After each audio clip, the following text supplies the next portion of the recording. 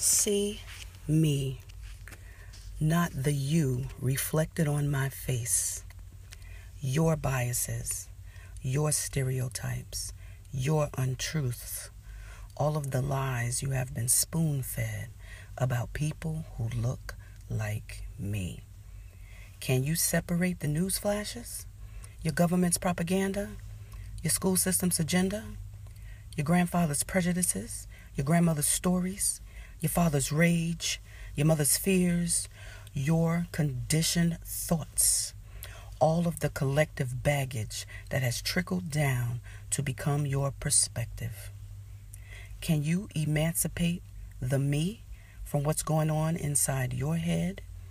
Be impartial and objective in a world where connective tissue like placenta to a mother binds us all to one another?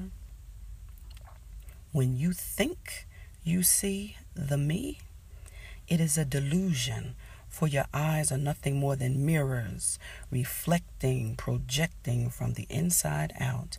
And the traits you think you see in me, like Webster's dictionary, only define what you're about.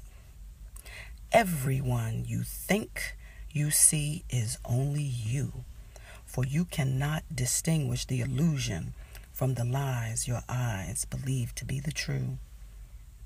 So when you believe you're looking at the me, your eyes deceive. There is no one else, for only through the filter of a fictitious other can you ever truly see what is ultimately yourself.